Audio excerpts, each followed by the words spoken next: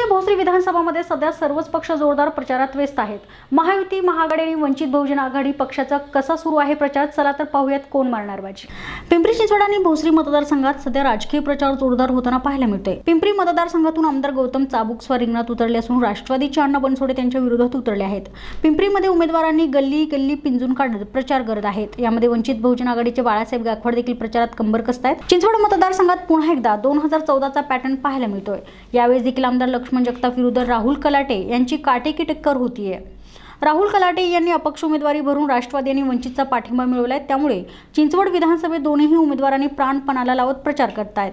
भोसरी मतदारसंघ हा परंपरागत अपक्ष उमेदवारांचा मतदारसंघ म्हणून ओळखला जातो। आमदार महेश लांडगे भाजपकडून लढत असून विलास लांडे हे अपक्ष लढतायत। राष्ट्रवादी पक्षाने त्यांना पुरस्कृत उमेदवार म्हणून घोषित केला आहे। महेश लांडगे यांच्या प्रचारार्थ मुख्यमंत्र्यांचा रोड शो झाल्यानंतर भोसरीच्या प्रचाराने जोर धरलाय।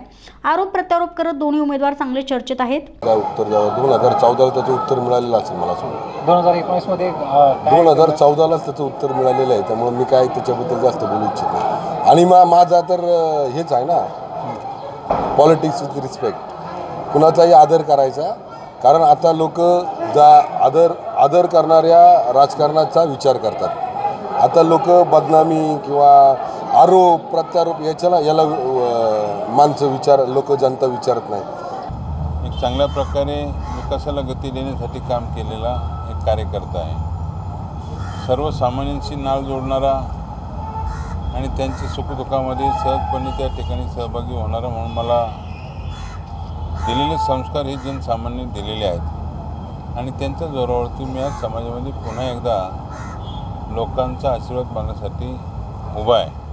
विधानसभा निवडणुकीला अवघे काही दिवसच राहिले असून उमेदवार दिवस रात्र एक करत प्रचार करतायत। मात्र मतदार राजा कोणाला विधानसभेत पाठवणार आणि कोणाला घरी बसवणार हे पाहणं आता औत्सुक्याचं ठरणार आहे। प्रतिनिधी मोहन दुबे, दिनमान न्यूज, पिंपरी चिंचवड।